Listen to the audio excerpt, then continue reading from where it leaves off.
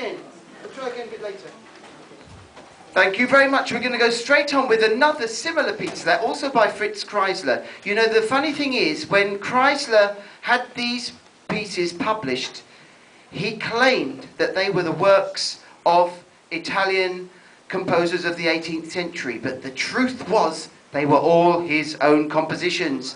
And the critics of the day were all fooled by this. But the truth of it is also that he probably had better chance of having his music performed in the names of other famous composers rather than his own.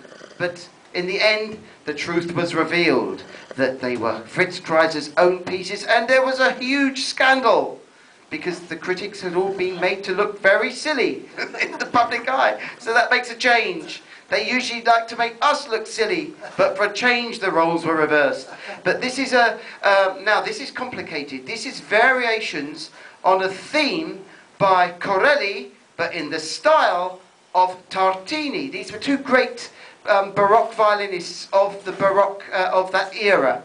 And so you can see how Fritz Kreisler was inventive and well, enjoy. There are about 4 variations here, and they all show you different types of violin technique.